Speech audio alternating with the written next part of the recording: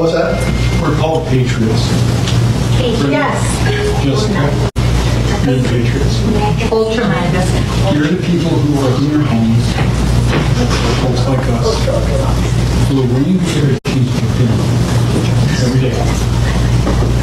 I'd like to open with this, and I do this every so often, but I think this is a group that's going to appreciate this. Teddy Roosevelt penned a very short missive called The Man in the Arena. It's not the critic who counts, not the man who points out how the strong man stumbles or where the doer of deeds could have done better. The credit belongs to the man and woman who is actually in the arena, whose face is marred by dust and sweat and blood, who strives valiantly, who errs, who comes short again and again because there is no effort without error or shortcoming, but who does actually strive to do the deeds, who knows great enthusiasms to great devotions, who spends himself in a worthy cause, who at best knows in the end the triumph of higher achievement,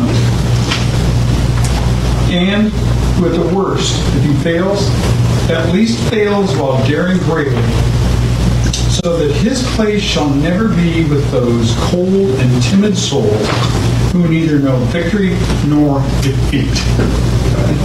Yes. Amen. Ladies and gentlemen, we are facing an existential threat to the Republic of the United States. We are not a democracy. We're democratically elected, but we are a republic. We entrust those. Exodus 18:21. Choose from among you godly men and women to lead who are disinterested in personal gain. Amen. Yes. To lead the thousands, the hundreds, the fifties, and the tens. Jethro is talking to Moses. How do we set up a godly government?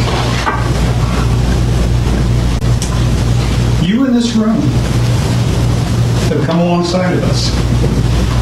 And to your credit, to our great appreciation, you're stepping up where others don't. And I thank you for that. Arizona